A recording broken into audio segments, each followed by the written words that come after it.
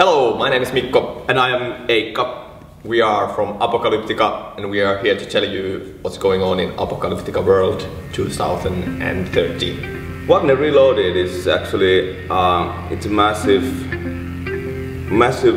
project which is based on dancing, music, pyros, acrobats, whatever.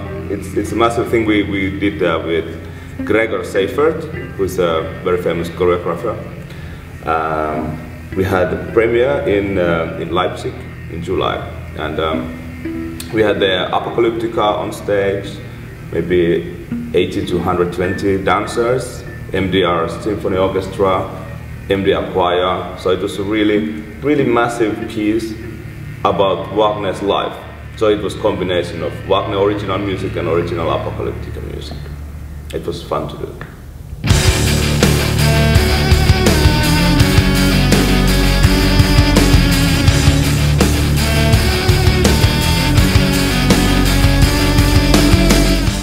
The greatest challenges on doing this project was actually the way how we worked.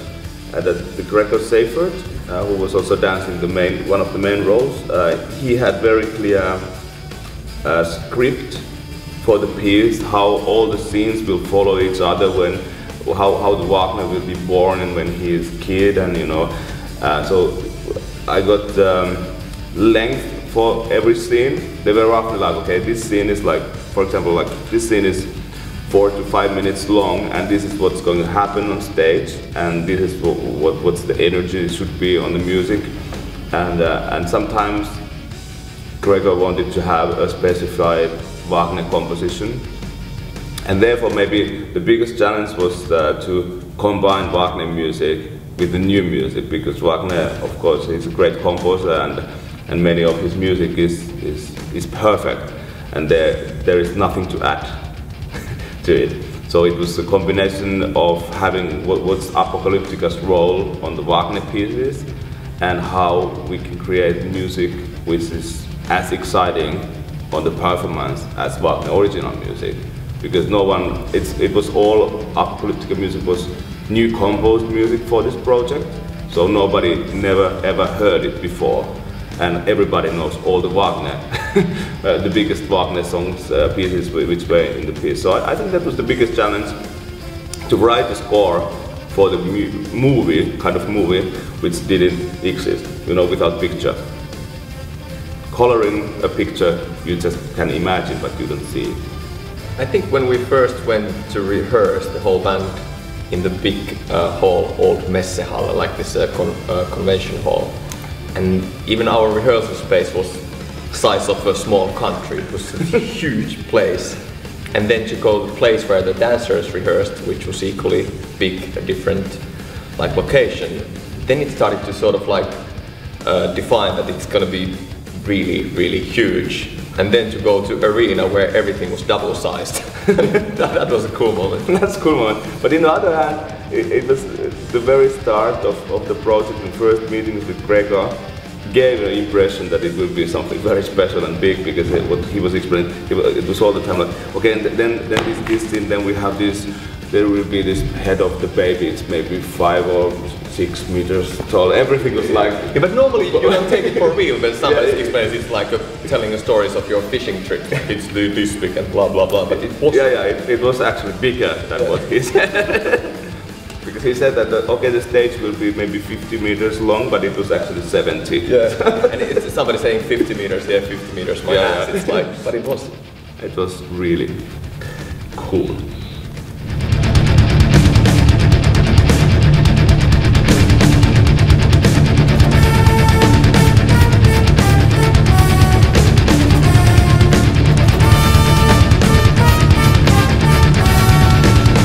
Visual aspects, yes, they influenced the compositional aspect, at least that much. I didn't see any visuals, except maybe some pictures of the dresses, and I visited Leipzig once, the warehouse where were all these things, the dragons and all these mechanical things were built already. I think that was in February, so I got a vision of the roughness and the visuals, yeah. So of course, if you know that okay, this is the big scene where it's dragon, somebody's fighting with dragons and giants. Of course, that's kind of a strong visual image. Even you don't see it for real, but you can imagine. And of course, that influences the writing, the music very much, because you know, okay, this needs to be on that scene. Where are the dragons? So what can I do? I need to do dragon music. That's Eicca's passion, to do dragon music. He's always talking, I want to do dragon music. Swords and dragons and... Every time when you are not doing your role plays, then you're composing dragon music. Yes.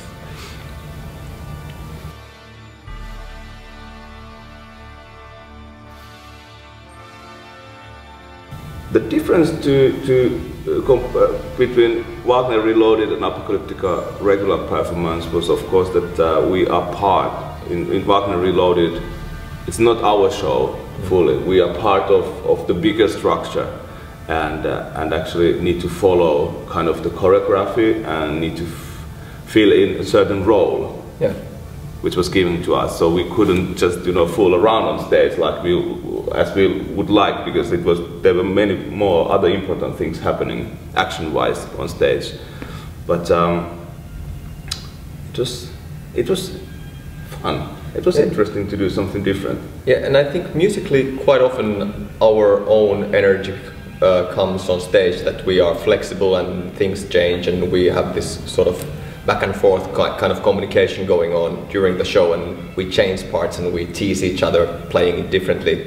But here, as Eicca said, it was just to obey a bigger purpose, and therefore kind of it chained us, but it was really creative to do it that way. Plus, what was fun, the things we were most excited, everybody was scared of before the show, was the first walk when we walked on the stage with the human stairs, because that was tricky with the long jackets, and it was with the hoodies on, you were not able to see anything. It feels strange to do something without your instrument on stage, which is has nothing to do what you normally do. Also, the other scary moments were always that we played on the top of the tower, like on 10 to 12 meters high. And it was very narrow, it was only 2 meters deep, and there were no fence in the front. And many times we had to run from downstage up to the tower with the cellos really fast.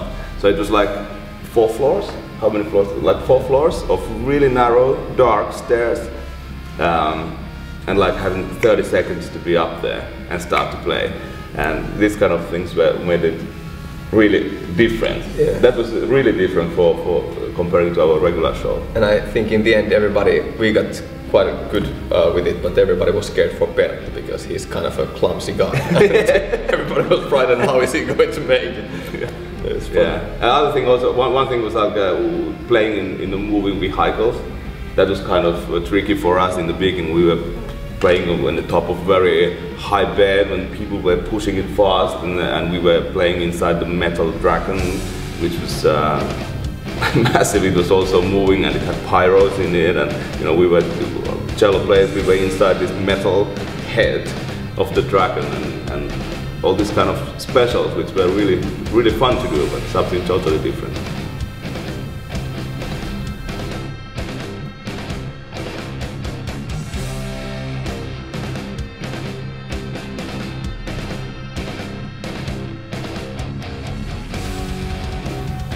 This was a great project in that hand that we didn't need to fill in, not to fill in, it's wrong way said, but we didn't, it was the new platform.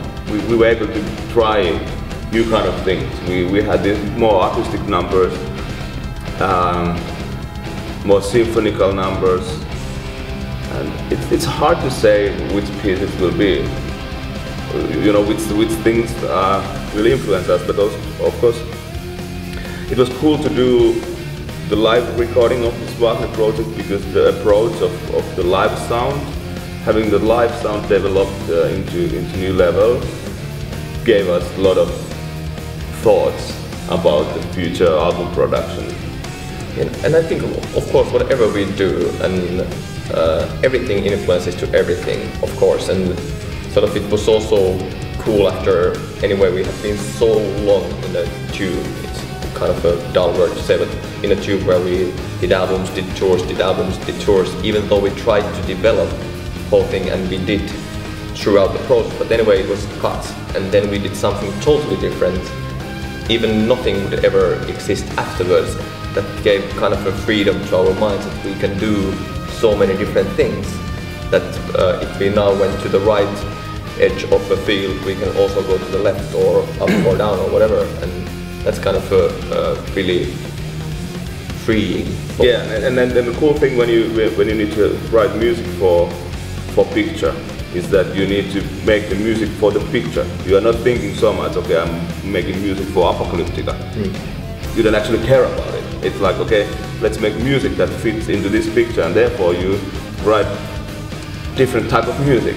And then when we perform it with Apocalyptica, it's like, oh cool, this works as well, this style works as well. So it's exciting. It was exciting, but it's impossible to say what will be, you know, the influences in the future. New fresh ideas at least we got a lot.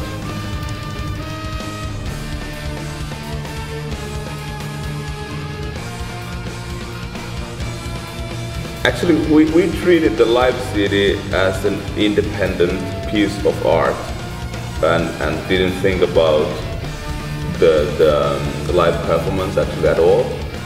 And therefore also Gregor Seyffert was not involved in any way on planning the track listing and choosing the order for songs. And it was because we thought, okay, if we it's a live CD out of the performance, it's only place where we are releasing this totally new Apocalyptica music. So we need to treat it as an independent album, that the album needs to work from the very beginning till the end, and needs to have a drama when you just get the audio and you don't get any visuals. So therefore we did it by our own. And there is not all the tracks also existing just because of the reason there are some of the songs are left out. Yeah, for example, all the original Wagner music, which was not really treated.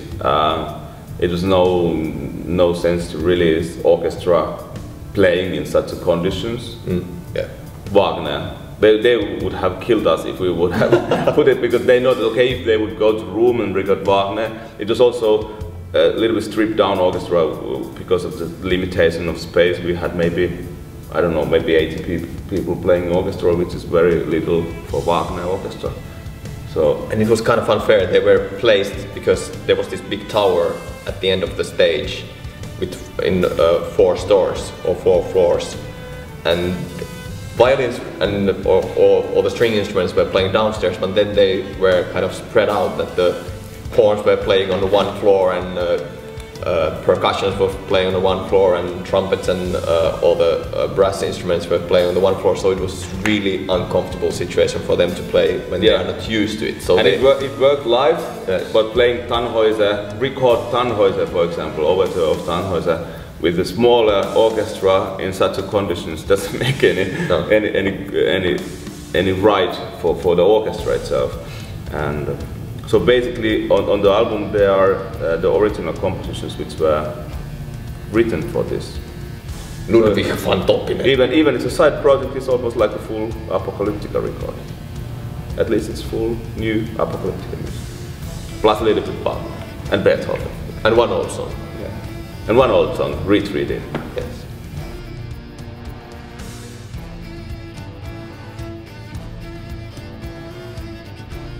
I'm personally very proud of the fact that now when we recorded live album, there is, in the Apocalyptica band playing, there is certain energy, which is, we were able to capture the live energy on the album as well, and it's something we have to learn more about when doing the next studio album. Yeah, I think that's something we always aim for when going to studio to record, to capture the live energy, and it's so difficult. And now when recording it live, and then it was there, and it was like, oh, this opens our eyes. This is how you do it. Yeah, but also the sound of the cellos, it's more cello-ish You can really hear the cello, but it still has a lot of power and edge from the amp and distortions. So there are a lot of cool things, and I think it's music itself. It's unique and exciting, at least most of it.